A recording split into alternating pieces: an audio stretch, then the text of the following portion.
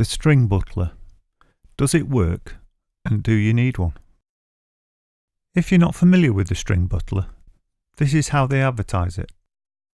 They show that on many guitars which have got 3 tuners on either side, the break angle at the nut can be quite sharp.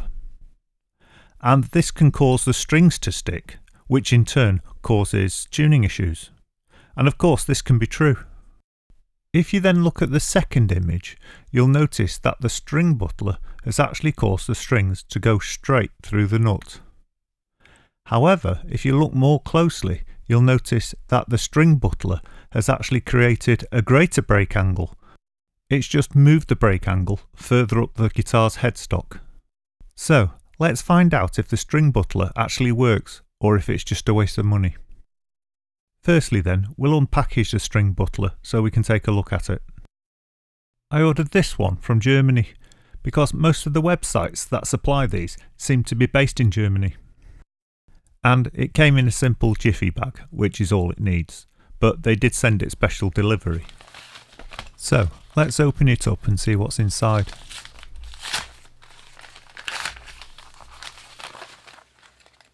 And in the jiffy bag is an invoice, a business card, and the String Butler itself has been sellotaped inside a piece of card, so I'll just get it out of there. I've put the business card on the screen of the company I bought the String Butler from, and that's because I always get asked in the comments where I buy these things, so if you're interested, that's the company. I paid a good price for it and the postage was fairly quick, and that's all I know. And once you've removed the cardboard protection, you can see the String Butlers in a plastic bag. And inside the plastic bag with the String Butler are a couple of plastic washers. So you can take a better look at it. I've taken some still pictures and you can see it's really well made. And the posts with the rollers on seem strong, and it's machined down either side where it mounts to the guitar, so it doesn't take up all the thread from the nut that attaches to the machine head. The design seems very well thought out as well as executed, with a level of simplicity that means it shouldn't really go wrong. And the rollers seem to work very well, and they can move up and down the post, because obviously your strings don't stay at the same level. It depends how you wind them onto the machine heads. I bought the gold version because I thought it better suited the guitar I'm going to put it on, but you can get a silver one, a black one, and a transparent acrylic one. I think if the String Butler is going to work at all, these rollers have to move really easily. So here it is, I've turned it upside down and you can see here those rollers are machined very well and they do rotate very easily. If you're seeing any imperfections in the metal and in the lathe work, remember you're looking at this in extreme close-up. The next thing we need to do then is to actually put it on a guitar. And the guitar I'm going to put it on is a Shine semi-acoustic. I've had this guitar for about 20 years and it's always had a tuning issue. You can see on the other end of the guitar I put a rolling bridge on, which did improve the tuning, but hopefully this will solve the tuning problem for good. Before starting the job, I've just rested the String Butler on the guitar to make sure it's going to fit correctly, and it looks like it's going to be the perfect fit. Here it's worth me pointing out that there's several versions of the String Butler, and it's worth you looking into that before you buy the one for your guitar, as they all cover different gaps between the posts. And looking into it, I thought version 2 best suited my guitar. Right, I've established the String Butler is going to fit over the string posts, so I'll remove the strings now. And I'll speed this bit up so it's not so boring. In the ideal world, I'd like to take off as few strings as I possibly can. However, I think I'm going to have to take off 4 strings at least, because I've got to take off the top E string and the bottom E string so I can take the nut off, and the A and the D string will have to come off so I can get the String Butler into place. Unfortunately, this string winder isn't a perfect fit for the machine heads, but it's a lot quicker than trying to do it with my fingers.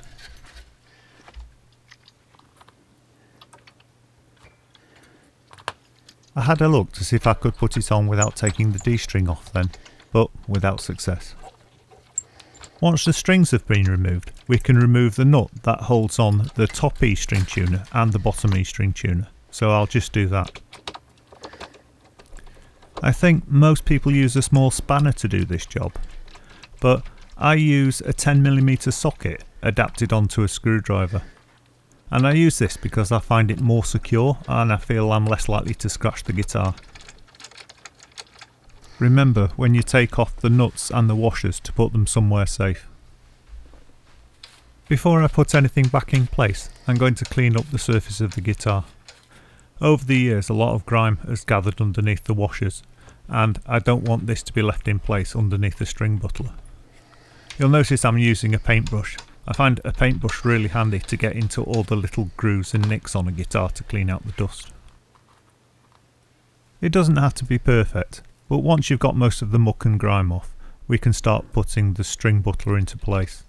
And the first thing we need to do is put the plastic washers over the tuners. And then you can slide on the string butler.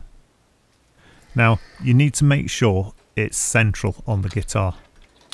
And it's worked out quite well on this guitar because it's an exact fit, so there's not much play at all, so it's really easy to centralise it.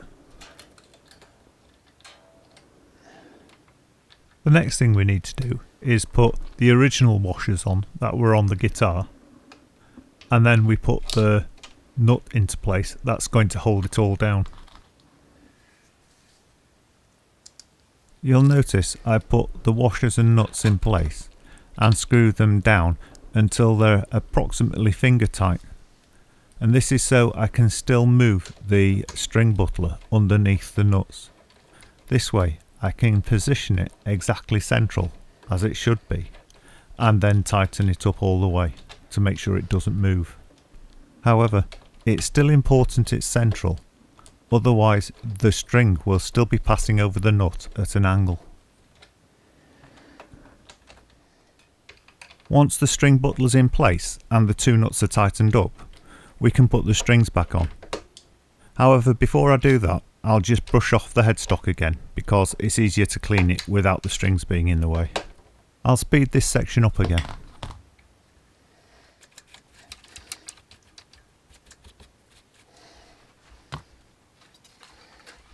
After watching this, I'm sure you'll agree it's a really easy job and it goes on really well. And there's not a great deal that could go wrong. However, I always recommend, if you're taking off strings and putting them back on again, have a spare set lying around. But really you should have a spare set lying around anyway.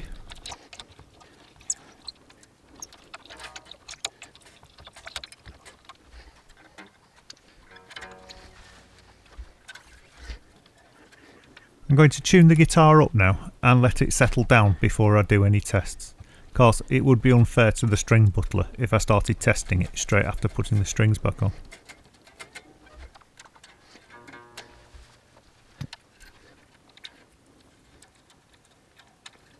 You'll notice I've routed the strings on the inside of the rollers, so they're closer to the centre.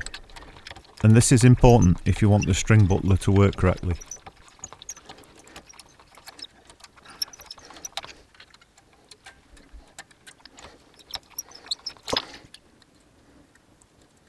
Before doing any tests, I want to just draw your attention to some observations I made after I'd put the string butler on. You might remember at the beginning I mentioned the fact that before the string butler, the break angle of the string was actually less than with the string butler. And I can now confirm this, because if we take a look at the D string before the string butler's fitted, the break angle at the nut is about 7%, and we can confirm this with a protractor.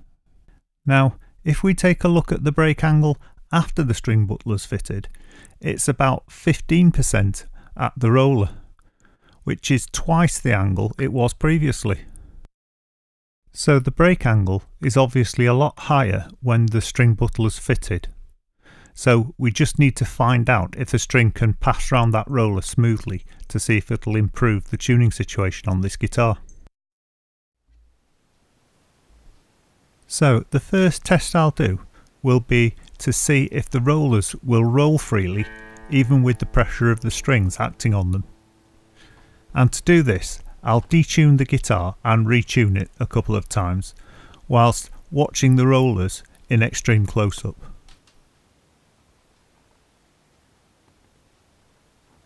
And hopefully you can already see that the A string is moving if you look very closely.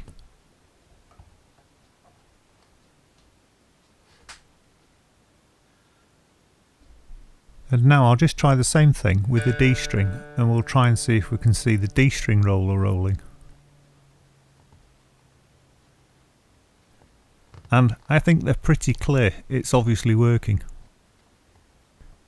Let's do that again, but this time I'm going to mark the A string and the D string with a felt tip so you can see just how much movement the string does against the roller.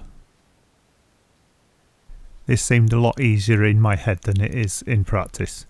What you can't see is the camera's right on top of the guitar and two lights, so I'm trying to squeeze the felt tip in between a light and the camera so I can mark the string off.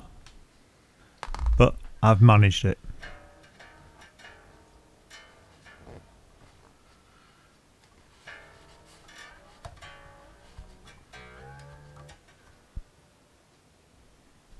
Hopefully now you can not only see the rollers rolling, but you can also see just how far the strings travel across the rollers. And this kind of emphasises just how important the rollers are, and it also shows you just how much movement happens across the nut of the guitar when you're tuning it up, especially if it's gone right out of tune or if you drop tune the guitar.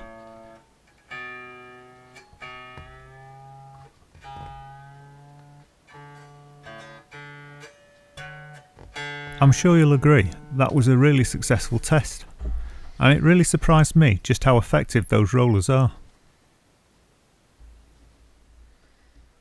Right, the next test I'm going to try is probably the most important, and I'm going to test if the String Butler has actually corrected the problem I was having with the guitar, and that is that it wouldn't tune smoothly.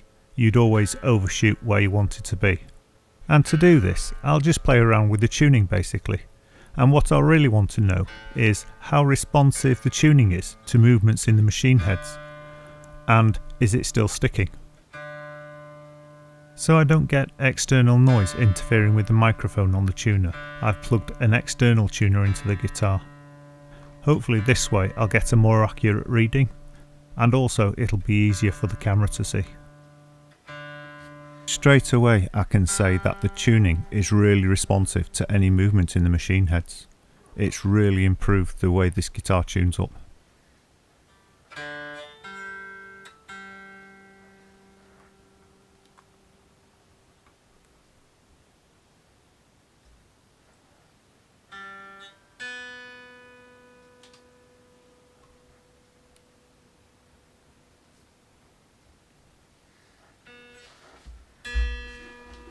Hopefully you can see just how responsive this guitar is now. Any slight movements in the machine head reflects in the tuning. In fact, better than most of my other guitars I think. It really has made a difference. So, regarding the first question I posed at the beginning of this video, the String Butler definitely works, and it's definitely not a waste of money. However, if you're thinking of going out and buying one of these, I've got 3 warnings. And the first one is, if you've got cheap machine heads or a slipping machine head or tuner, then having a String Butler could cause you major problems. Because if you've got cheap machine heads or slipping ones, the friction at the nut could be helping to hold your guitar in tune. And getting rid of that friction could cause you major problems. The second warning is, make sure you haven't got an angled nut. If you've got an angled nut, you'll just be creating extra friction because you'll have a double break point on the strings. However, these aren't very common, and the chances are if you've got one on your guitar, you know about it, unless it's second hand and somebody's modified it. So check that first before you try to fit a String Butler on it. The third warning is, Make sure you don't have push-in bushes around the tuning posts. And to recognise this, if you look at your tuning posts, they should have a nut around them. However, if you've got push-in bushes, it'll just look like a washer. And if you've got one of these, you'll have to get a modification in order to fit the String Butler. And this is obviously because if you haven't got a nut there, you've got no way of holding it in place. And a bush won't hold it in place. Even though I've given you these warnings, it's easy enough to sort the 3 problems out and you can fit the String Butler. However, I just wanted you to be aware of these potential problems. Another thing I can see is people fitting it anyway if they haven't got a problem with the guitar. I don't know if I'd do that, but there's nothing wrong with that. If you like the look of the String Butler, it's quite an interesting look to the top of your guitar. Saying that, I'm not over keen with the way the String Butler's tabs, where the slots are, goes beyond the machine head and even over the binding. I think this looks pretty scruffy. And the next time I change strings on this guitar, I'll probably take the String Butler off and grind it down and then put it back on again so it looks more neat. However, they do have to make it to fit as many guitars as possible, so I know why they've done that. But I still think it looks scruffy, so I will modify that the next time I change the strings. I hope you found this video enlightening or interesting, or you've learnt something new. And if you have, please like and subscribe to the channel and hit the bell icon, and then you'll be notified when I upload new videos. Thank you very much for watching. Oh, and if you're interested in guitar lessons, completely free of charge online, look at www.ebooks4guitar.com and you'll find lots of free guitar lessons there. Otherwise, there's lots of guitar courses on my YouTube channel, which are in the playlist section.